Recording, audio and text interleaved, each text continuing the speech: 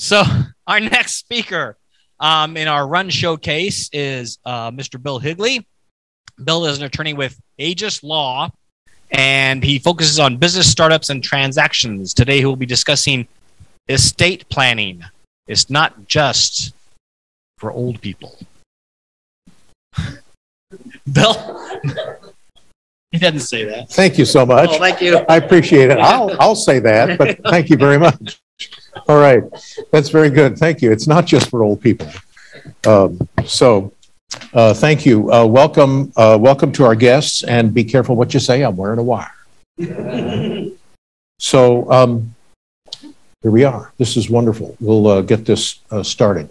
I'm going to talk about estate planning for business owners, and it's a huge topic.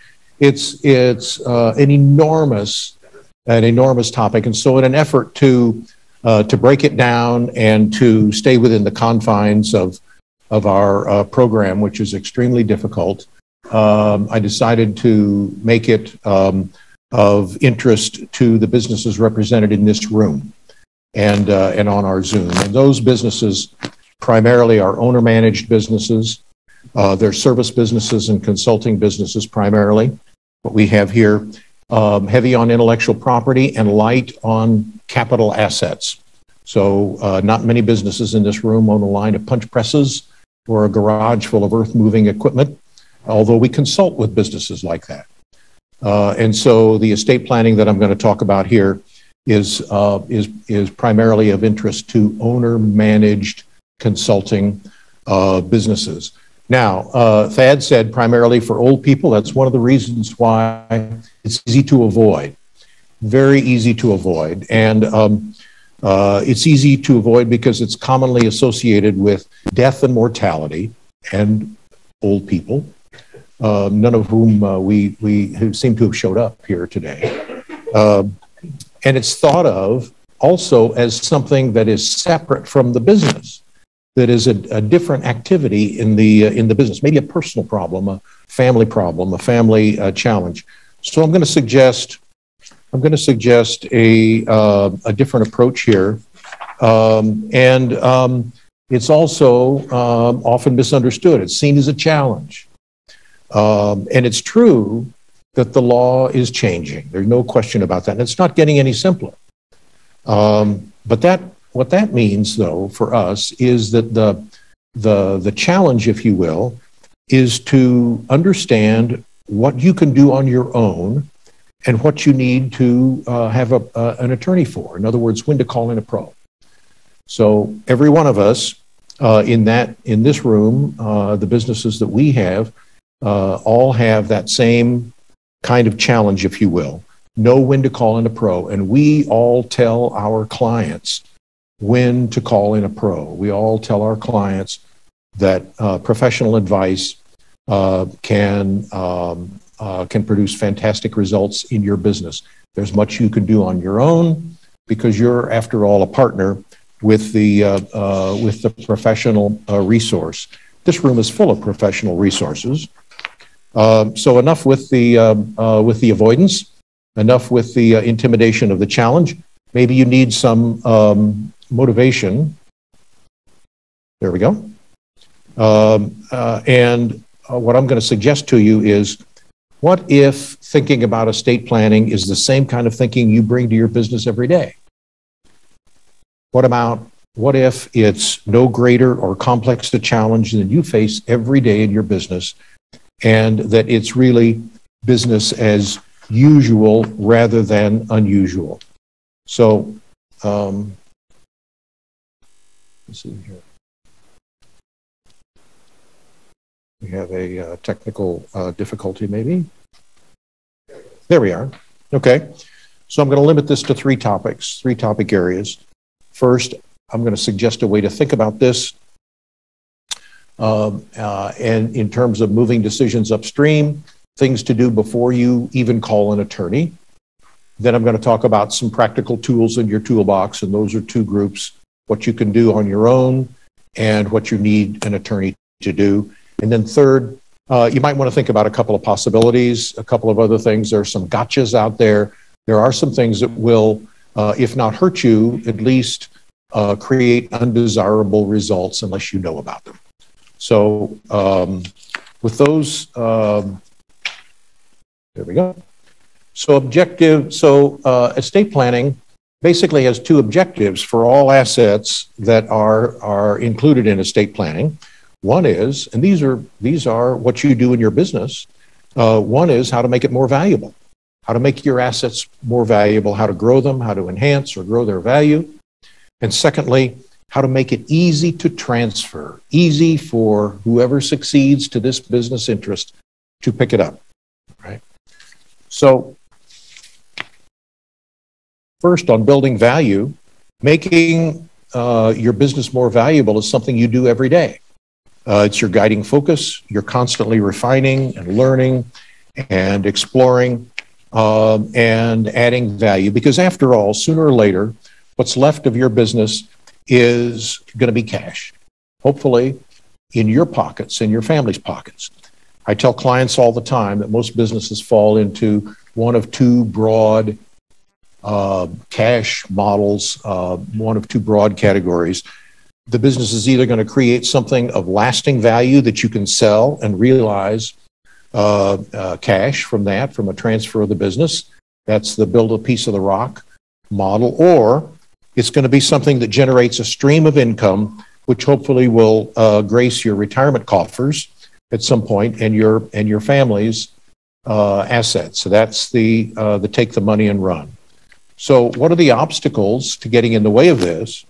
Disorganization on the one hand, internal disorganization in all its forms, then lack of control over externalities that affect the business, or conflict among equity holders and owners. All of those things create what's called a fixer-upper, and a fixer-upper business is of less value.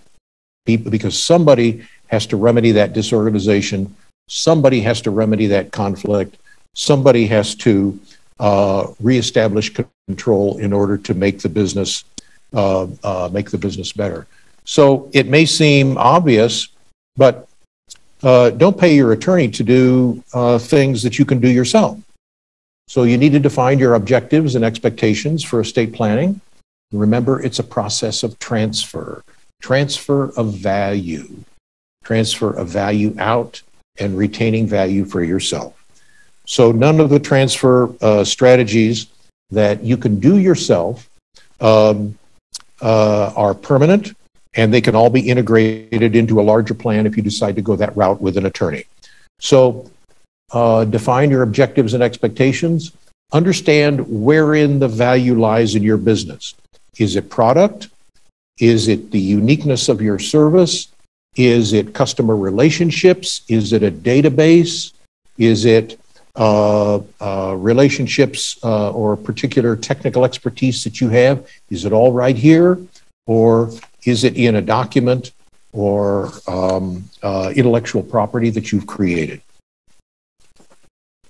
So we're going to talk about tools in your toolbox. Some of these are things that you can do yourself. Others are things that you need an attorney for. So things that you can do without an attorney relate to accounts and titles, PODs and TODs. Pay on death is a POD. Transfer on death is the TOD. These are things that you can walk into any bank, any customer service representative and say, I want my account to be done with a TOD, with titled merchandise like an automobile. You go to the license office and say, I want this car title reissued with a TOD on it. Now, TODs are basic and easy. These are part of what are called the non-probate transfer statutes. So PODs, TODs, and what are called beneficiary deeds in real estate are all in one statute in Missouri called the Non-Probate Transfers Act. So we're going to get into real estate deeds a little bit later. That's really not something that you can do by yourself as easy as PODs and TODs. Another thing you can do is, if it's comfortable for you, add another owner, a joint owner. Because the joint owner takes title upon the death of the original owner. one thing here I want to share is passwords and logon information for digital assets. I'm going to talk about digital assets a little bit later. It's extremely important to share those passwords, logons, and access, because your term of service agreement makes that asset just like a safe deposit box in a bank. Everybody understands if the box owner, the safe deposit box owner, passes away, the bank will seal the box if they find out about that. And then you have to go through the probate court to get in. Terms of service agreements are the same way. So share those passwords, or at least have them accessible, know where people can get them. So avoiding probate court. We mentioned probate court earlier. The short answer is you don't need to know any of this to lead a very satisfying life. If you can avoid it, your quality of life may even be enhanced. You're not going to miss any experience with the probate court at all as you go through life. So the probate process is complicated. I've been practicing since 1977, and I've never, ever, ever heard anyone say that they've had a satisfying or helpful experience with the probate court. Never.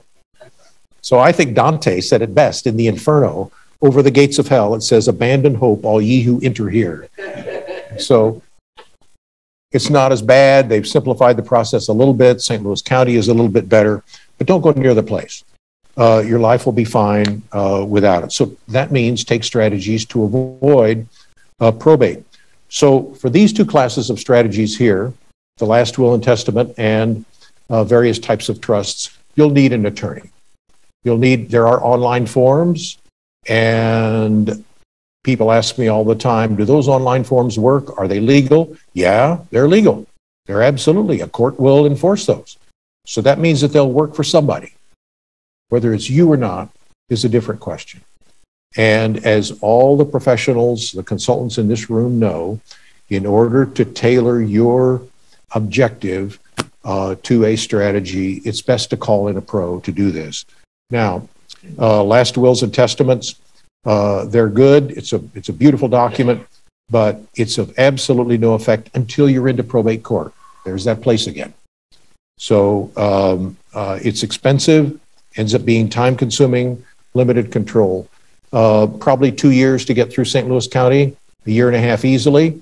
Right in the middle of the proceeding is a 6-month window for creditors to file claims, and everything comes to a standstill for 6 months while we wait for creditors to file claims.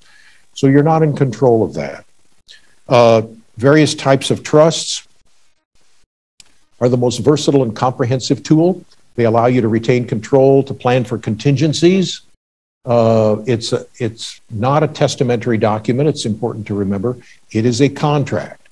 It is a contract that's governed by a separate section in the statutes called the Missouri Uniform Trust Code. But it is a contract. It is not a probate proceeding. So they require work to set up, work to manage. We'll also avoid what are called living probate situations, which are guardianships and conservatorships, which happen after people suffer strokes, disabilities, Alzheimer's disease, things like that result in their incapacity to manage their affairs. If you don't have a trust, you are stuck with going to probate court. So all of this planning ahead is what you do in your business again every day. So these are some things you might want to know about. I'm going to talk about 3 of them very briefly. First is the Missouri Uniform Trust Code and asset protection trusts. So routinely now, we write trusts so that gifts to beneficiaries are given to the beneficiary not outright and free of trust, but they are given in the form of an irrevocable trust of which that beneficiary is the sole trustee. Missouri permits this. Other states do not. Missouri permits an individual to be the trustee of their own irrevocable trust. The enormous advantage there is protection from creditors. Very strong protection from claims of creditors. So these could be a commercial creditor, former spouse, judgment creditors. May enable the beneficiary to avoid bankruptcy if they can avoid the claim of, let's see here, to avoid a fight with a creditor or a claim of a creditor. Now, the Fiduciary Assets to Digital Assets Act, this is, Missouri has this and Illinois has this. So this is a statute that overrides the terms of service agreements. For those who bank on their phone, not only is the phone, but also the accounts to which the phone is linked. They're considered digital assets under the statute. And under the terms of service agreements, both of those will be locked up upon death. So I had a real situation. I've told many of you this story. Client walked in with a foreclosure notice and a phone of her father. Her father had suddenly passed away, and she walked in with a foreclosure notice because it's the other great no-no, as far as I'm concerned, which is a reverse mortgage. Father had taken out a reverse mortgage and hadn't told anybody about it, and he passed away suddenly. Of course, didn't make the mortgage payment because he banked on his phone. And she gets a foreclosure notice. In Missouri, foreclosure can take as little as 3 weeks. So it's very, very, very fast in contrast to Illinois. She walked in, she had the phone, she said, that's not a problem. I'll get myself appointed personal representative and I'll be able to get those passwords. No, unfortunately. And she lost the home to foreclosure. So the override requires that the requisite language be in either a trust or a will. That's why I say if you're not going to go with a trust or a will, share those passwords, share those logons, get that written down someplace. Go to the third drawer on the left on my desk and you get all my passwords, things like that, okay? One final thing, very briefly, the Secure Act. This is for retirement assets. Under the prior law, we could use stretch IRAs. We could stretch out retirement benefits. That's no more. It's now limited to 10 years. Retirement plan distributions other than Roth accounts are ordinary income and taxable. So if you have to take them over a shorter period of time, your tax burden is probably going to be higher. This is not true for Roth accounts. But the trust can now be a designated beneficiary with proper language. And so what we do is we write those so that the trustee can take those distributions and spread them out over a longer period of time. Not as good as a stretch distribution, but it's about the best we can do. So I'm well out of time. So if there's any questions, with the indulgence of the crowd here, be happy to take more time. Thank you. Microphone. Could you go back to that slide where you had the last will and testament and something about the probate? I'll tell you when. There. Says last will and testament, this requires a probate court proceeding. If you have for it to be effective. Okay, I guess, I have will and testament. Other people that I know have, my parents have will and testament, a last will and testament. Does it require some kind of probate court? Am I misunderstanding that? The will has to be admitted to probate first, and then in Missouri, it's a separate proceeding. The personal representative, typically a family member, has to file a petition in the probate court in order to be appointed a personal representative and to be invested with the legal authority to carry out the directions of the will. Other than that, any influence it has is purely moral. That's all it is. There's no legal effect to the document without it being, as it's called, admitted to probate. Okay? Yes, Dale.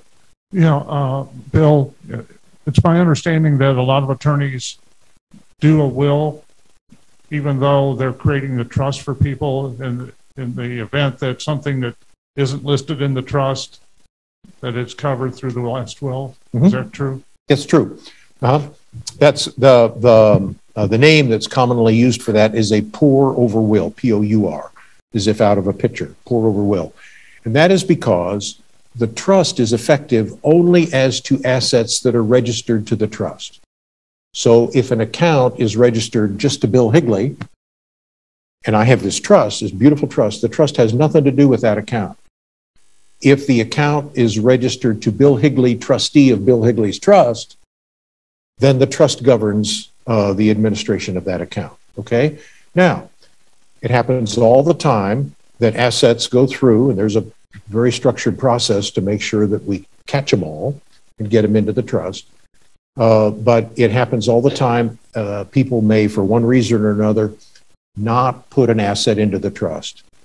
If they die and that asset is owned solely by them, not in joint ownership with anybody else, solely by them, then that asset is subject to probate jurisdiction. So then, but the probate court can't do anything without a petition, and so people put this will together, have this will to catch those assets that for one reason or another were not caught by the trust, were not registered by the trust. So that's why we work those in tandem. It's kind of a safety device. Purpose of the trust is to avoid probate. And so hopefully if all the assets are registered to the trust, the will not be necessary. Okay. Yes, Bill. Bill, I have a question. If a trust is created in Missouri, a trustee, can state rules be ever changed, or always going to follow change? It's typical to put language in the trust that specifies the jurisdiction under which it will be interpreted. So we typically say this is a Missouri trust, or this will be interpreted under the laws of Missouri. You mentioned New Mexico. New Mexico is a community property state, and so it very often happens. Missouri is a common law state, so that pertains to ownership of assets between married people. And so people move to other states, they retire to Arizona, they have their Missouri trust. If they don't change the trust, then the trust will continue to be interpreted under Missouri law or whatever jurisdiction it says. So that's while they're living, but what about after death? The trust, so the trustee can then they change it, or is it always going to be, at the point that the trust? Typically, the trustee cannot change the trust after death, but that will be addressed in the language. Oh. Yes. We probably need to make this the last question. Go ahead. Oh, okay. That's a lot of information, but I've heard about wills and trusts. Does the trust trumps a will? Like, does a trust have more legal power over a will, or is it like it depends on how the trustee and the trust owner manages that will? It's more the latter, because the trust is a contract, and so it has all the legal power of a contract. So very frankly, some people don't obey contracts. Some people don't. Some people breach them. Some people don't do what they're supposed to. But it's the same case under a will. That the difference is that the will has a probate court order that enforces the provisions of the will. The trust is like an ordinary contract. It's just governed by a separate section under the statutes called the trust code. Typically has 3 parties.